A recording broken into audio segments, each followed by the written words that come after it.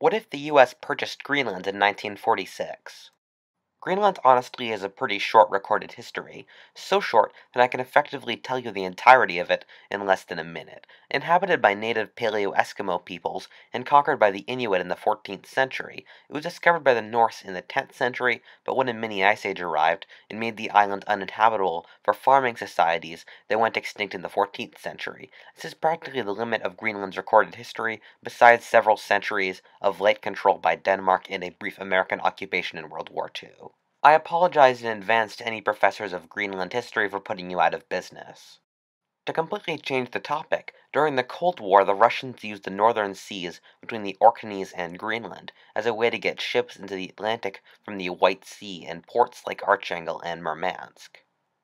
In 1946, the United States offered the Danes $100 million, or around $1 billion in today's money, in exchange for control over the island. The Americans wanted to monitor Russian ships entering the Atlantic with the control of Greenland, and monitor a possible Russian attack on the American mainland with missiles from Greenland. The Danes refused to sell the island. However, they gave no reason for why they did, and the conference seems to be closed door. The Americans didn't press any further, however. The only reason I can see for the Danes not to sell the island is that they felt they would lose national pride for losing their last remaining colony besides the Faroes, and the Faroes aren't exactly a colony to be proud of. But what if the Danes had sold Greenland to the Americans? How would Greenland, and to a very small extent the rest of the world, be different? That is the question of this alternate history. The U.S.'s primary use of Greenland would be military bases. Besides the obvious reasons mentioned earlier about monitoring the Russian ships and possible missiles, Greenland is a vital midpoint between Europe and the Americas, and with World War II-era aircraft being unable to make the journey between Europe and America in a single flight, aircraft bases would be built. In our timeline, fishing is by far Greenland's major industry. This would continue in this timeline and would probably be larger, because catches could be sold in the US market. Mining would also be a Greenland industry as well. Greenland is blessed with lots of natural resources. Crazy amounts of oil, some gold, some uranium, rare earth minerals, and iron, plus loads of stuff I can't pronounce or haven't heard of. That doesn't even include the stuff beneath the glaciers we don't know about. The Danes did almost no mineral research and mining in Greenland in our timeline. This was not simply because they didn't care. The cost of mining in Greenland is exorbitant, because one can't operate over the winter, permafrost exists, and the workforce is very small.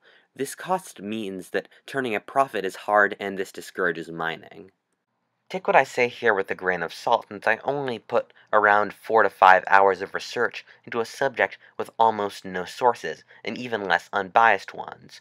Plus, that seems like a pretty complicated subject. But coastal oil mining seems very plausible with today's conditions in this timeline, and the Greenland government has even outlined an oil policy in our timeline for the very near future.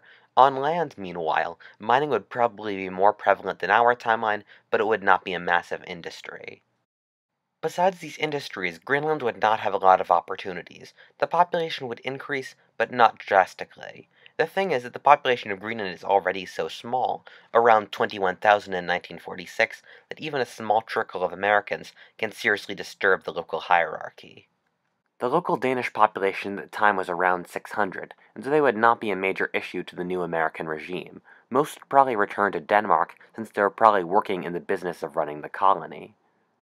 Ethnic Americans would start to outnumber the local Inuit population and create clashes between the local culture and the Americans. These would, however, not lead to rebellion or major riots, since the American governments would probably lead to massive investment in Greenland, and the rural Inuit would not have to deal with American influence, since the Americans would be concentrated in pockets around American industries and towns. Would Greenland ever become a state? The answer is an almost 100% no. The population of Wyoming, the least populated state in the Union, is slightly above 500,000. Greenland's population would probably be around 200,000. I'm assuming Greenland would be a conservative territory, since both rural and resource-based states almost exclusively vote Republican. Imagine having the Democrats excusing Greenland having 2 Senate seats and 3 points in the Electoral College as a state. The idea of having ethnic Americans permanently without representation would horrify many Americans. Puerto Rico, except for some minor self-governance, is effectively a colony, but has the option of becoming a state. Most Americans are fine with Puerto Rico in this state, since the population is mainly Hispanic, and thus viewed as other. Greenland, meanwhile, being ethnically American, and probably never having enough population to become a state, would not have this clause.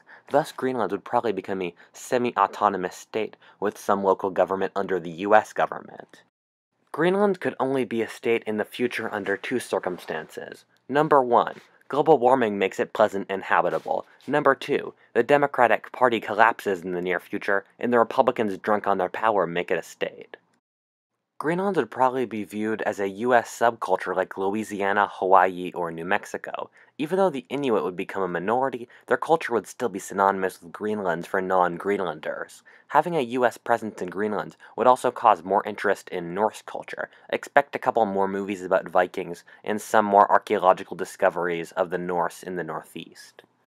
As flight would become cheaper and travel more prevalent, Greenland would have the same saving grace as Iceland: tourism.